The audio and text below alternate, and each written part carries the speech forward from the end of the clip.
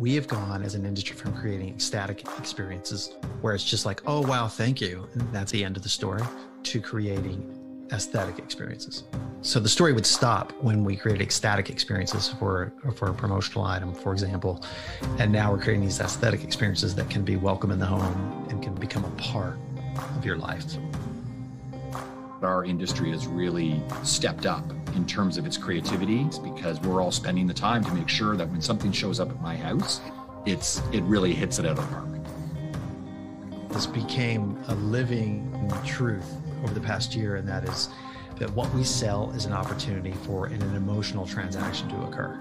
So for example, when employees were suddenly working from homes and businesses were trying to scramble and culture was sort of somewhat decimated as we knew it, the merchandise at this point became an emotional connection.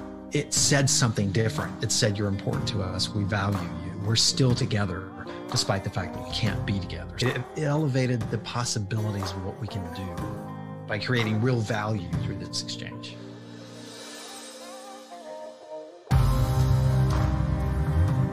And we were really nervous about how a virtual experience was going to truly connect people, given that we couldn't be together. You know, it's not just a commonsku story, it's an industry story. I don't think that any one of us would have predicted how impactful promotional products would have been during the pandemic as something to bring people together.